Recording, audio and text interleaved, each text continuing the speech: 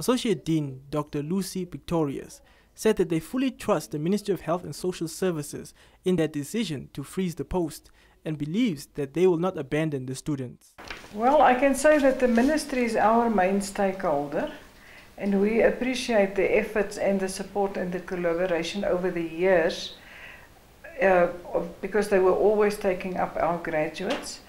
And the Ministry also avail their facilities throughout our 4 years of training for our students. Therefore, we respect their pronouncement in this case of the current financial constraints, and we trust for improvement in the near future.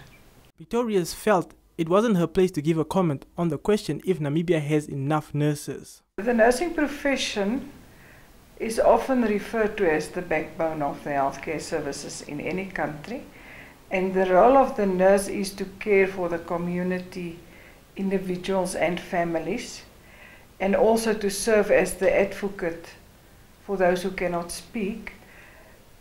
Therefore, you cannot really think of a situation where there are no nurses. We will keep on training nurses to care for those in need. The nursing students are encouraged not to worry, as the Ministry of Health and Social Services is hard at work resolving the issue of vacancies.